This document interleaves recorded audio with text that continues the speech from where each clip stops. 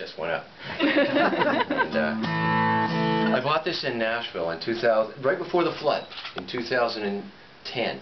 And I went out there and I was doing some writing and stuff, and I went to this place called Groon's Guitars, and it's a cool store in Nashville. And I wasn't really intending, but I was kind of thinking I might buy a guitar if the right one came along.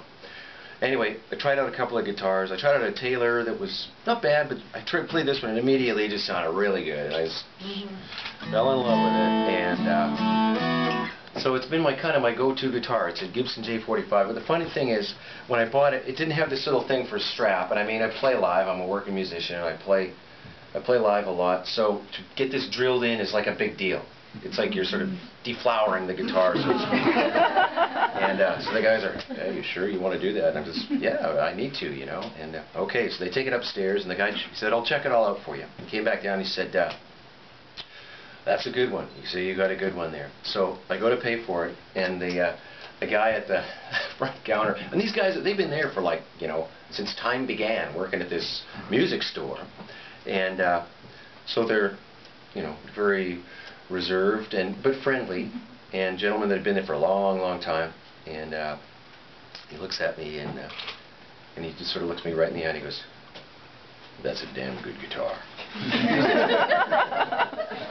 Yeah, he goes, "You take care of that guitar."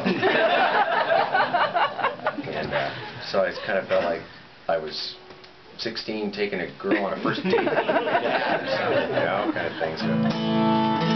So anyway, I guess I might as well play some music. Eventually that'll get around it. So this is brand new. I think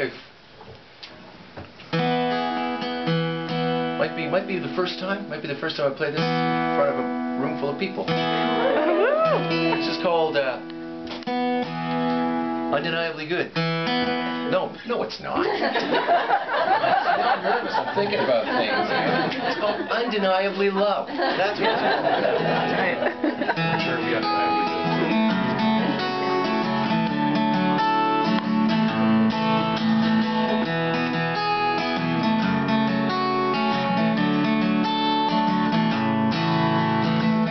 undeniably good. It's undeniably good. It's undeniably better than breathing.